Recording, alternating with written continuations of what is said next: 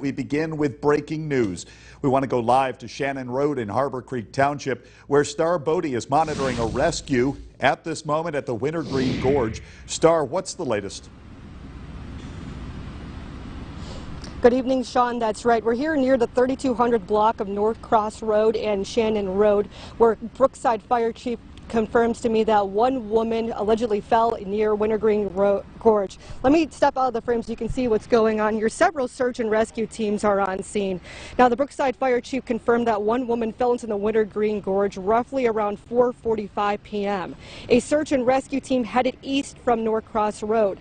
The woman was discovered when a group of people allegedly were walking near the gorge. I'm also being told that the search and rescue team has relocated several times. The team has walked more than 30 minutes to finally approach the woman that fell near the gorge in the water.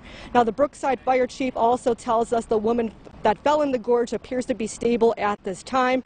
And as you can see, Brookside Fire Department, Harbor Creek Fire Department, East County EMS, and Penn State Barron Police are all on scene. Now, we're being told that the woman is being brought to safety near the engineering building on Penn State Barron. We have multiple teams that are relocating right now to Penn State Barron to retrieve the woman. Once we have more information, we'll be sure to bring you the latest. Sean, we'll send it back to you in the studio. Yeah, we'll let you go follow those first responders. Star Bodie reporting live. Thank you, Star.